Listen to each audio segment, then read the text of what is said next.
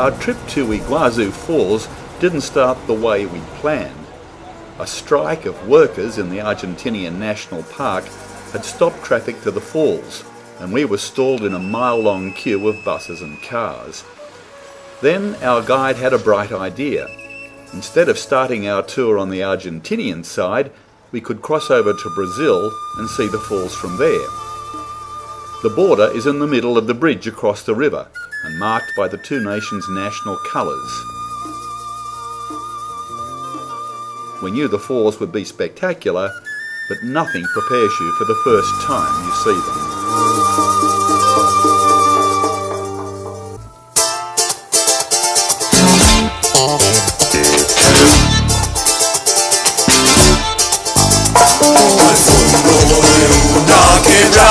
Vivía el alma del hijo del sol.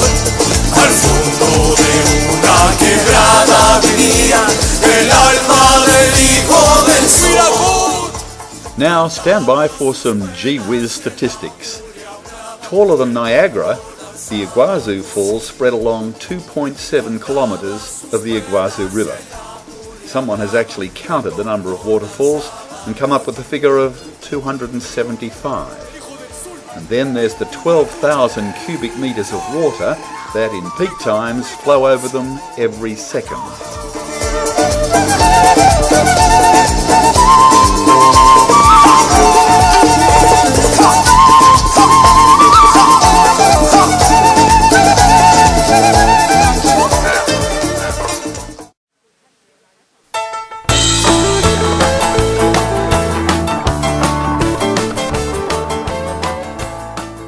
None of the Seis Amigos would walk away from an adventure, and so it was they donned their life jackets and headed out on the perilous boat trip to see the falls from the river.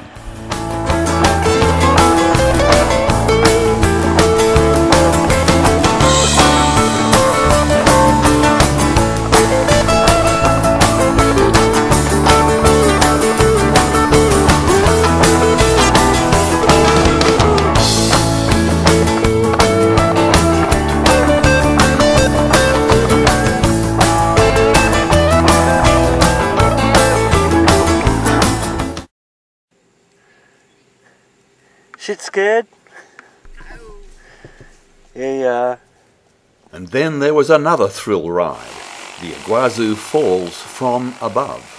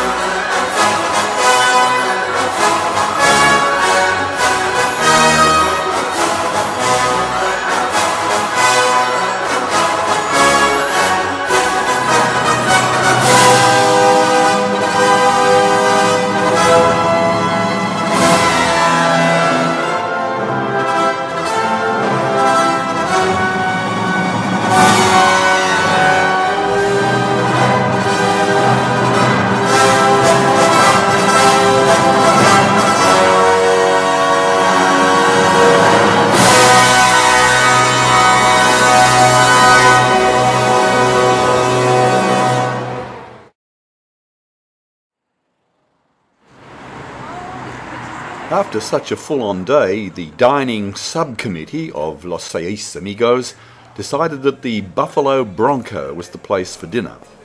To quote the menu, noble meats were offered in abundance.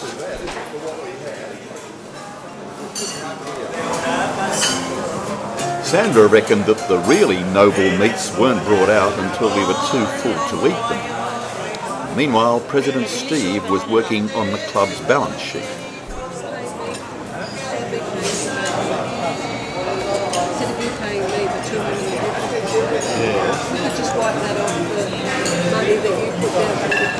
Absolutely, but my brain is now hurting.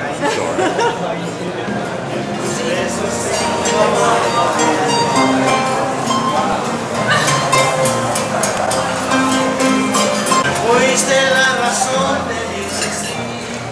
It's beautiful music. You play beautiful music. Thank you. Obrigado. Surprisingly, it turned out they had a CD, and it was for sale. So, of course, we had to buy it.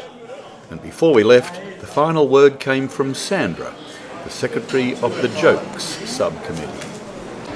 This woman goes to confession and she says to the priest, "Father, I have sinned. I went out with my boyfriend last night and we had sex 7 times. He said, "That's dreadful." I said, "What can I do to absolve me?" He said, "Go home and squeeze 7 lemons and drink the juice." She said, "Will that absolve me?" He said, "No, but it'll wipe that smile off your face." Okay, this is Steve Rayburn reporting. Today is Thursday. The Cultural Committee has organised a visit to the, what's the name of it? Dam? Dam. Yeah, the dam. The dam. The dam. Is it called the Iguazu Dam? No, it's not the Iguazu. The Itaipu Dam. We're going to the Itaipu Dam for 1 hour and we're going to check out, this is one of the 7 wonders of the world. And our Cultural Committee is made up of Steve and me and Steve. The Itaipu hydroelectric power project is in fact the largest in the world, as this PR doco told us. It supplies 90% of the energy used by Paraguay and almost 20% of the electricity consumed by Brazil. Porque Itaipu tem a força do Rio Paraná. And here's something you probably didn't know. The composer Philip Glass wrote a choral symphony about the dam after he visited in 1988.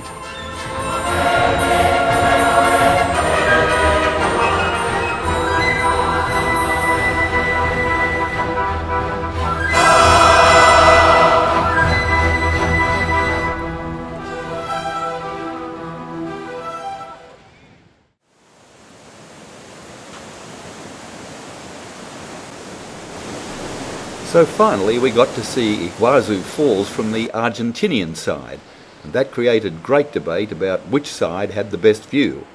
The guidebooks say the best panoramic views are from the Brazilian side, but the Argentinian side has a series of catwalks that take you almost right into the waterfalls.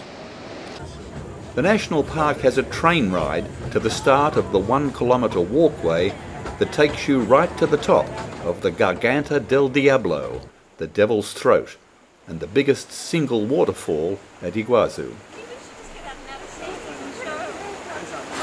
Quite enough to say, huh? You have to say where we are, mate. We're on, where are we at? We're at the Devil's Throat, on the way to the Devil's Throat. Devil's Throat. We're on the way to the Devil's Throat. And we just came by train. Just came by train. Yep.